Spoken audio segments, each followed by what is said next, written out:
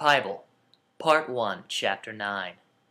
And so Sam did all of this, but we shall not mention it, for it would take far too long, and nobody wants to know the struggle of Sam.